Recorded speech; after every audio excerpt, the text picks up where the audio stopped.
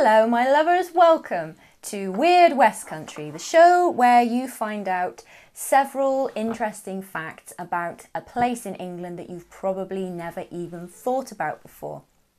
Hooray! So, I am Laura Fox, I'm interested in history, and this is all the excuse I needed to start making this show, because this is what the internet needs, is me talking, giving my opinion. So, and some information, some small amount of factual stuff as well. So hello and welcome to the first ever episode. Okay, ignore that. That's a bad pin. Hairdo still good? We're fine. Continue. Flawless. I'll cut that bit out. For those of you who are not aware, the Westcountry is a sort of generic general term for the southernmost counties in the great and wonderfully brilliant Kingdom of England.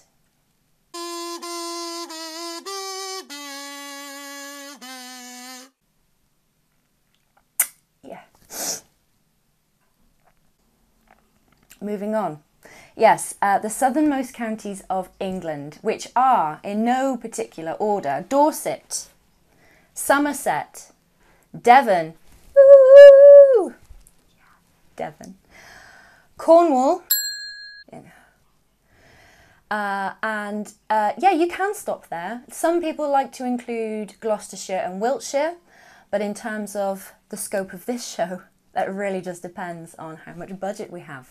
So that's a bit flexible. You can also do Bristol.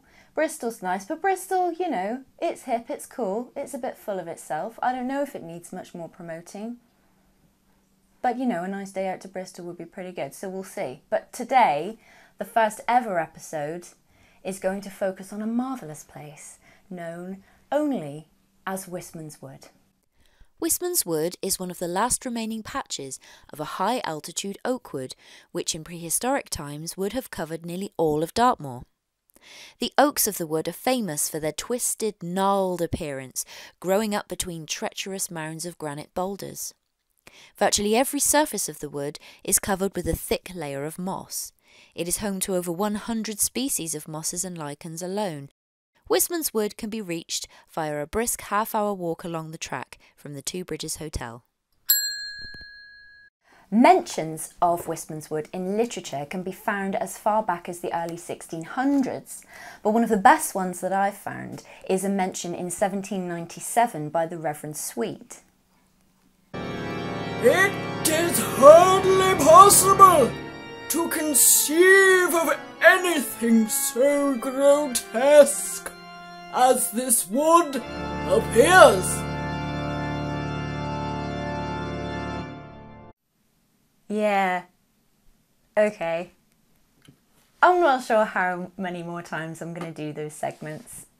It might be a little bit too weird, but anyway, we'll carry on. Seamlessly. So yes, aside from angering local 18th century priests, Wistmans Wood has also really piqued the interest of a lot of people because it's so unusual and eerie. So a good case in point here is also the Buller Stone. In 1866, local historian and general good egg, Mr. Wentworth Buller, decided to establish the age of the wood by cutting down a tree and counting the rings. The tree he chose measured 9 inches in diameter and appeared to be around 168 years old.